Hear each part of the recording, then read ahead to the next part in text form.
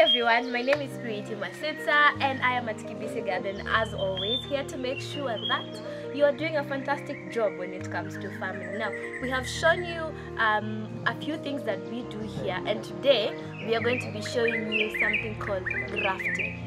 Do you know what grafting is? Do you know the stages and the steps that you need to follow when you're doing grafting? We have heard of avocado, but do you know how to do it? Today we are going to be walking you through the process. So my name is Okim Munene. I work here at Coed and Wells Orchard Nursery. Here we do propagate varieties of fruit trees, but currently we are dealing with the avocado. The seedling that I'm holding here is an avocado seedling. So we raise it from the local seed. Now after it grows and reaches the stage of grafting, that's when we introduce the scion from the Asi variety. Yeah, so this is the team that we work with. For us to do the grafting, we have varieties of tools to use. For example, here I have a secateur. This is what we use to cut scion from the parent plants, and the seedling from the local seed. And I have the scalpel that we use to dissect the part of grafting. We have the tape that you wrap in the point of union where the scion and the root stock meet. This is what we use.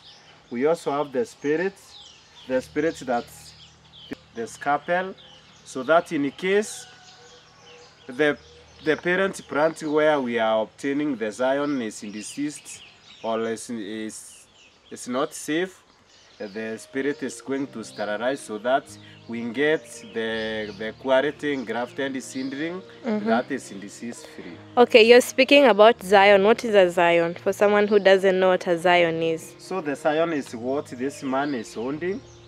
A scion is a part that is obtained from the plant of interest, that is the avocado.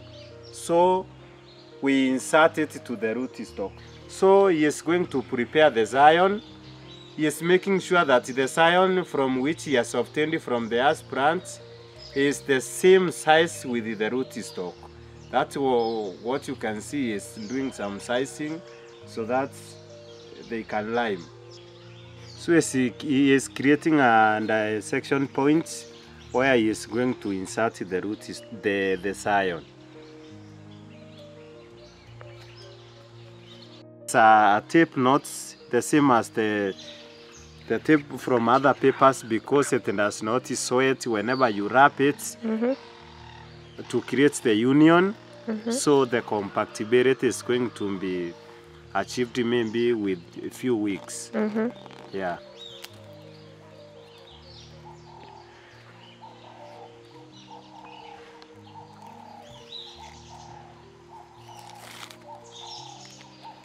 So this is not normal tape. Yeah. This is, it's called grafting tape.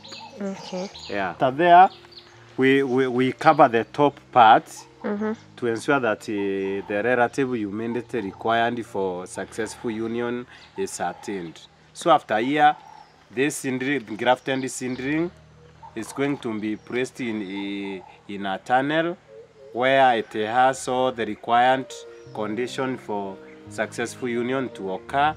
Then it will take maybe 3 weeks after when the new shoot will be achieved. Now the top part will be removed.